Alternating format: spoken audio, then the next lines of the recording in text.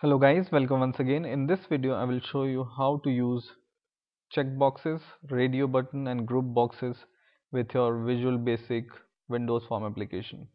So let's get started. First of all, I will go to my toolbox and I will drag and drop a group box. And I will take two group boxes here to demonstrate checkboxes and radio buttons. So what I will do is I will, in the first group box, I will drag and drop two checkboxes, and in the second group box 2, which is group box 2, I will drag and drop two radio buttons. Okay, so a group is a container in which you can group your tools.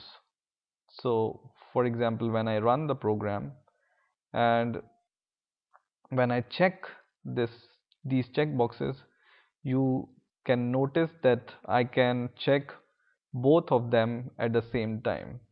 And when I check radio button and when I check one radio button and when I'm going to check the other radio button, you see that when the radio button is in a group, we can only check one radio button at a time, right? So this is the basic difference in checkbox and radio buttons.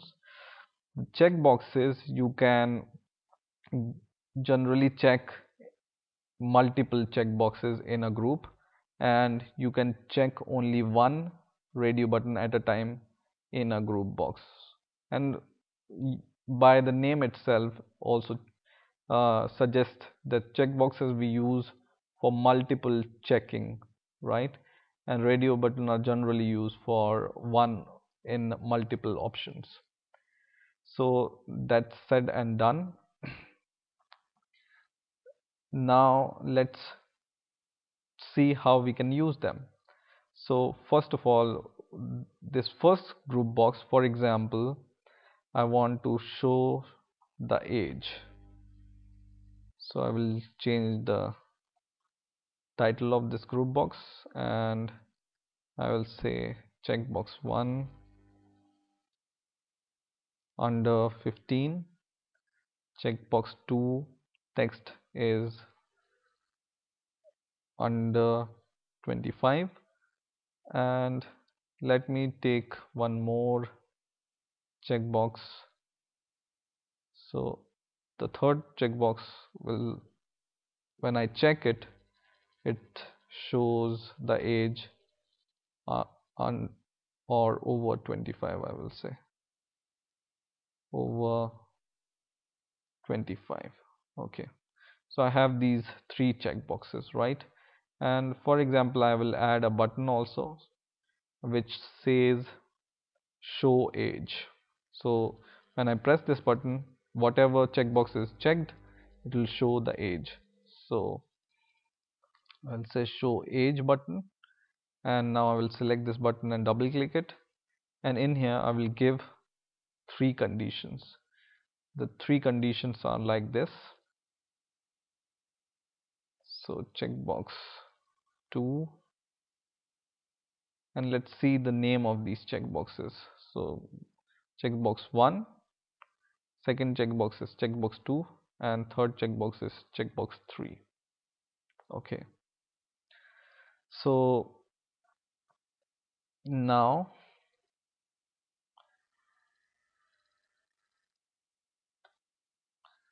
we have three conditions here. If we write if checkbox 1 is checked, then I will show the message that age is under 15. If my checkbox 2 is checked, then I will say the age is under 25, and the third checkbox is checked if, then I will say age is over 25. So when I run the program and I check one of these buttons, you see the message age is under 15 and age is under 25 and age is over 25. Okay, now if you notice that when I check these multiple buttons, it will only show this first of the age and not other ages. So to make this more flexible, what we can do is we can write this kind of code. We will just use if and else condition like this. So just let me complete the code and then I will show you. So now we have the condition like this: if first checkbox is checked, then this message will be shown and this condition is finished here. If second text box is checked, then this condition will be true and this message will be shown, and accordingly the third message. And now when we run the program and when we check all these three options, we see age is under 15, age is under 25, and age is over 25.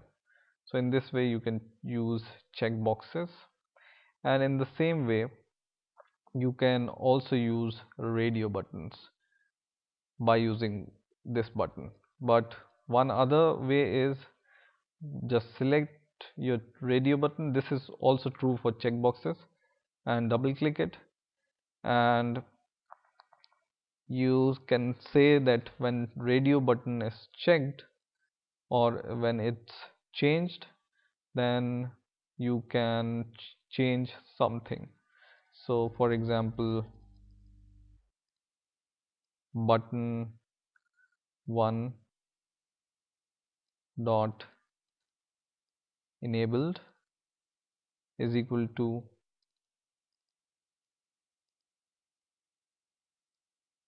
or radio button.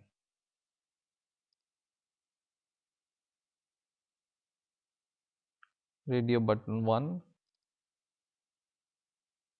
dot checked. Okay, so when you give this condition then and run your program, and when you click this button,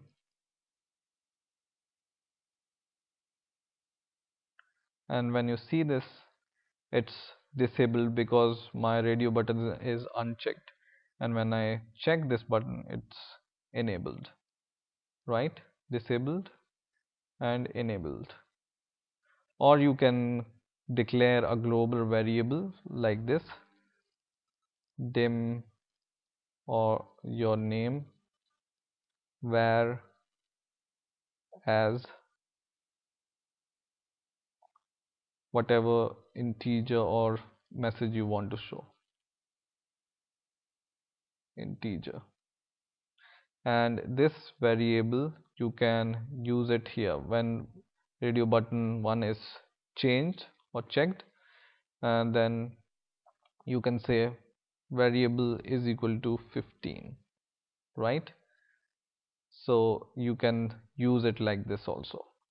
And there are other properties also. For example, you select a radio button, you can choose whether it should be checked true or false. For example, I